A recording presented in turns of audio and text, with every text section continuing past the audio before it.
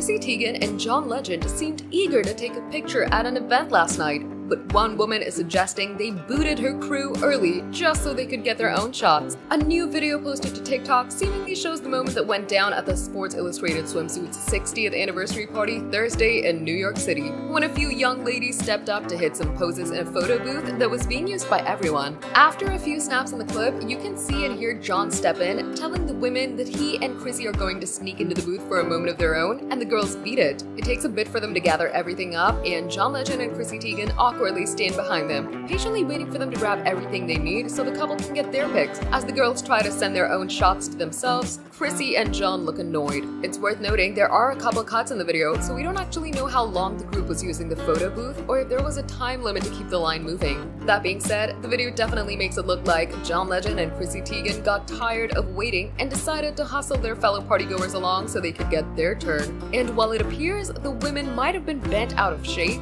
it really doesn't seem like they were all that mad. One of the girls even ended up taking a snap with John Legend amid all this, so if she was really pissed, she probably wouldn't have done that, or at the very least, posted it.